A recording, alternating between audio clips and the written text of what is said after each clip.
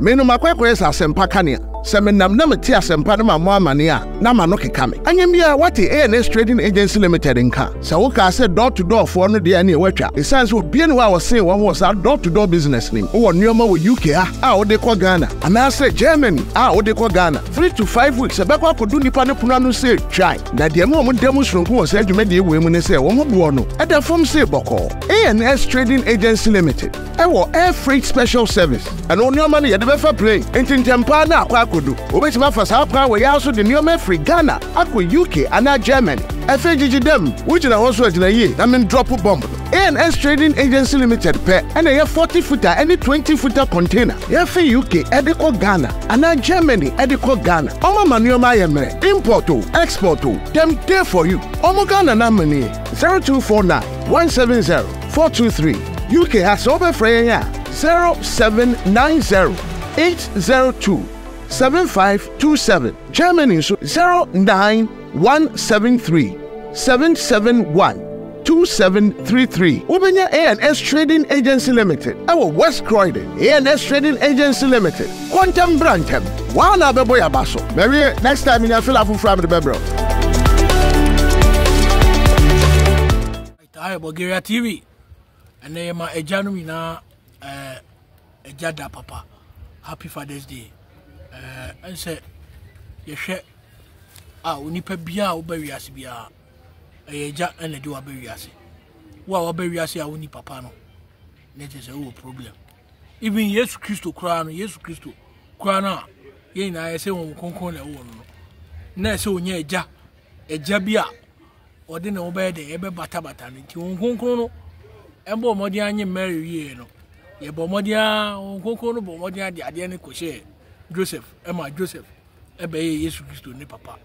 You can Matthew chapter 1 obehu the genealogy of Jesus Christ from Abraham to David, from David to Zerubbabel, from Zerubbabel to Joseph. Okay, Luke chapter 3. Look there, or taking from a Gentile point into starting from Adam, Ediba Seth, Adibaya bedu Noah, Edibaya ebedu Abraham, or the two so I could do David. I think say a jadi here. Yama a gentleman happy Father's Day. Mr. Peggett, Dr. William Atausu. They all trendy pow. Last week would trendy. Mema happy Father's Day. Now mema Doctor, the one and only Doctor Alhaj Mamu Baumia. Mema happy Father's Day. His Excellency John Dramani Mahama. Also mema happy Father's Day. Now mema Kelvin Taylor. Ekobedu Taylor also memano happy Father's Day. Na mema akweso happy Father's Day. Nana Opete the first odibini. Nana Opete odibini the first. Abrifajan. Openi boni ohwema nkolare nanka. Peni kwasi aba akope. Also mema happy Father's Day. Na mema His Excellency John Dramani Mahama ene General Mosquito, a Sedun Ketia, also happy Father's Day. It been come out. Stephen Ayensun team, also happy Father's Day and come out. Justin Frimpon could be happy Father's Day. And a Papa Penny, also on the Massix Ayaka, Mempese Bundi, also happy Father's Day and come out. Now, use this opportunity, now acquire reconciliation. Now, when you 70, we are there, we will not better. Why?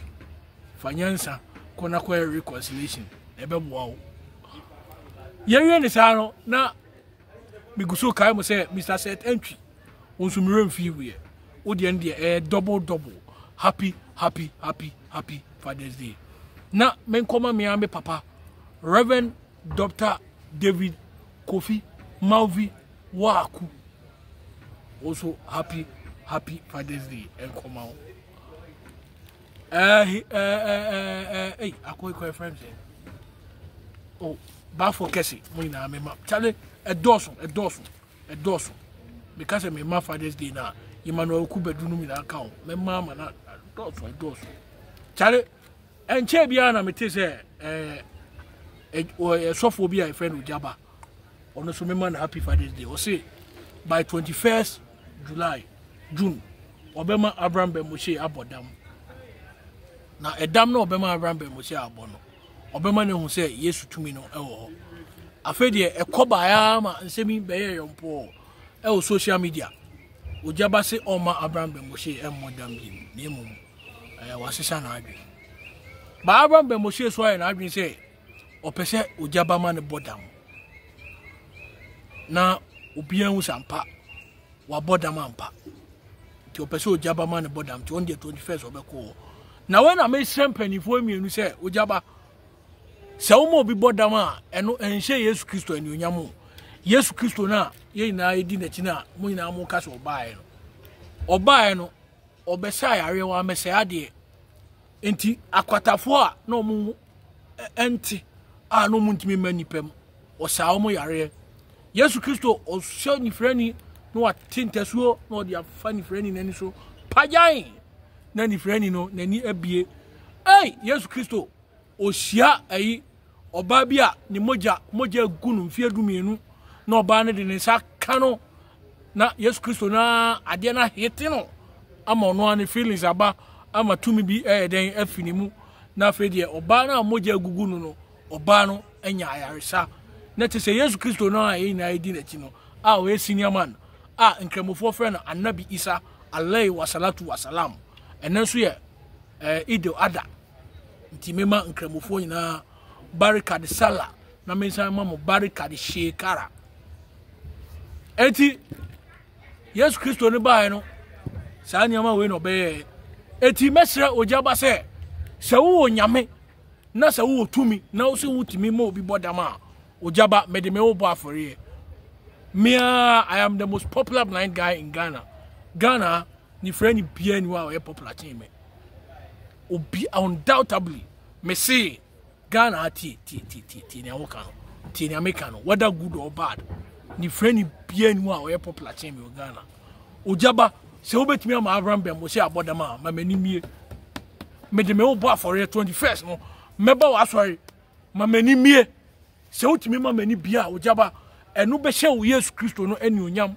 amo bia hu se Yesu Kristo otiase oye champion ba ko pe Medina ni mama ni anyina mo semenhia na akamiye de ni nyame ba Yesu uye champion ba ko pe champion no ye ba ko pe onu anu Jesus champion no ye ba ko pe onu anu Jesus what you say eti Ogyaba me de me ho bo afore ama Avram Bemoshe Avram mesrew abodam sem ni de yemfa nto nchen Avram boa me na Ogyaba use me as an example senior beya ebema obia hu say Jesus is still in the miracle business me obia wo de hwemani no masa ma mani no naso no obia hu ani ne clear mani ni efra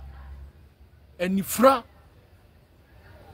mani ne fra obia nim ama binum kwa de ye me Kevin Taylor no mina anim enti Ogyaba se wutime ma obi bodama Yesu Kristo obae no wa mesaya de obeye ade yi enti Yesu Kristo obae no di din ba ko ye oya ade yi Yesu Kristo when he went some place to so what you say Yesu Kristo di din ba ko no oya ade yi Yesu Kristo enti se obe ma obi abodam de enye eno no bunsam ene mankofo bodam eno no bunsam na eye mi hu be bia o Bible ni ma Yesu Kristo ma obi bodam ye enti se tumi no ho na enye scam na se wonya azan cause Ogyaba me de me jiudi pa Ogyaba me jiudi me di ho adanse a kire wiase amansan Ogyaba ma boldin a kire obia Ogyaba utimi samani frei emame a mesa ma wa hete me de obe school for a blind Pastor Chris azan Nigeria pastor obe fire free school for a blind e konkran e ma dan kan ye nya accident wontimi ansai are owie no ni Jimmy Pastor Chris Jimmy for o sign the be to social media say wono asa anifra for yare o school for a blind azan kromfo Pastor Chris mesa ka biem kromfo Pastor Chris wo bai no wo be fire want me am say obi ayare but we send the two social media say what's a infra for yare we Akropong School for the Blind e azan sa no so tabri ono so nyame fa ne kransie obeni nam Akropong School for the Blind o sa want me am say obi ayare me ko Isaac osu bempa sorry Isaac osu bempa no e madam fu pa Isaac osu bempa timi yi nkofo etimi kan nkofo ho asem 1967 beye we na ye o nana we na dini ko ha ene fa he me na me ko Isaac osu bempa nchen no e madam fu no bia nim so osu bempa e madam fu no wantimi ehu nyankopon na ntimi anyi bibia nkyere no ankyere ne se anifrei e spiritual na se medical da bia no meko ne nchen no politics nkomo na onimidi nyankopon na enyi mu asem ankyere ne da Isaac kosu osu bempa me bia obia me ma happy Father's Day why enti Ogyaba we movie actor on say movie acting ni gu ye no ebinom de omo de adane presenting ebinom so de omo de ay comedy ebi so YouTube bloggers kwakumenu wadane blogger Lewin onu naja oni okutam oye country called Ghana next time obey country called Togo usha akwa ye friends say Shompo any osode any akwa wa kono oboy siki omunso omodane pandit so omo ye political analyst o entertainment pandit o movie ni gu ye no omunso adwuma omo ye no oso movie ni gu ye no wo di adane sofo na orichiche na dum chiransu oyi awo meje mabinsu so modo orichiche na dum chiransu oyi awo meje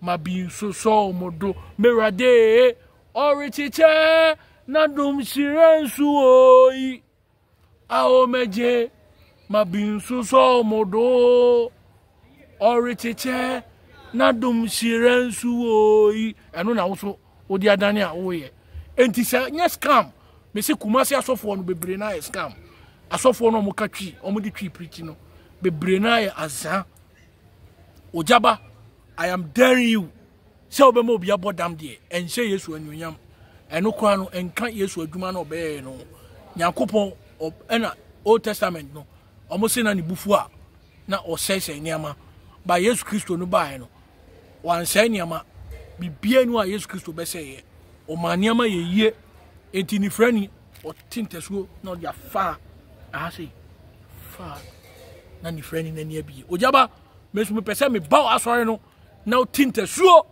e de fa unsem na o de fa mani no so say fa na ni na bie we no enya ni frani bi a mo hye da kreti no ni frani a ya wo ni fremu Yesu Kristo wankosa obi a na nani no on like yam fa ni frana hu no wo hwe Bible na John chapter 9 o see emra Yesu Kristo ehu ni frani no esuafo ni bisa ne se owura Yesu na kwai eye den na nani afrai eye ne boni bi anase eye ne maame ana ne papa Yesu Kristo si ne se da bi obi anye bone o maame nye bone o papa nye bone na onu nso nye bone na mom se Nyankopon ani onyam bedadi enti Nyankopon no ono na ni onyam bedadi a je se o prankrofo sheda prepre binom momo ye disable ebinom ye cripple ebinom ye say ansa na ni onyam bedadi eno so de another subject for another day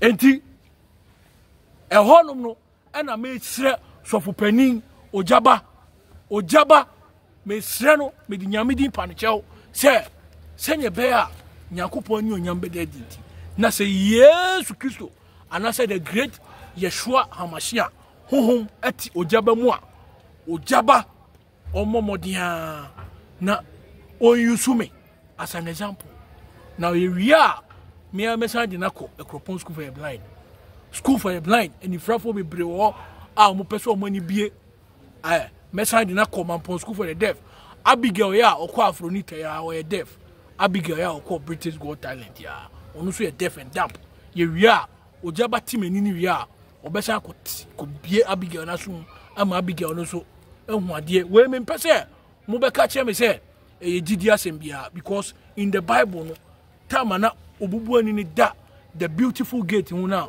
o says kano enye jidie bia o nkunkuru be hye Peter ma na Peter de ne sa so akwa no mu ehwa na akwa no sorry o sorry akwa no nante da o sorry ne nan ni na ka ba kire ho ama akwa no timi nante eti Avram be Moshe Adam bone de yem fan to nchen eno no se obi be bodam de easy but obi a yawo na nifrem na nani bebie no eno ena ye ade a din enti Ogyaba Friday me ba wa sorry e Madina abokobi obi a watch me out na se utimi ma Avram bodam o wantimi amana modam o use me as an example and after that we are all going to glorify and worship your God.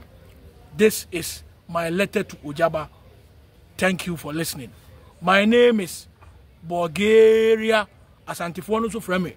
Borgaria, the blind or the blind historian. Bye bye. Now you so can say Jumedia or ANS Trading Agency. ANS Trading Agency. Se banu Jumedia. Se ye bomodia ayeden. Akra niama efi abrochire abia Ghana ha emfa nko bebia ha fa koma ANS ene betimi ayeden edi dwumadi no abra kama na bibia so oniama no eba bedu a packaging ye be ya ma kama packaging no ye be packaging yama no se on package kra ya ye be package ade no brofo be na make no ye be package ama kama near the Ababi Dua, Ama Bibia, I fe, Nabibia, I je, Midiani Borgaria, the blind story.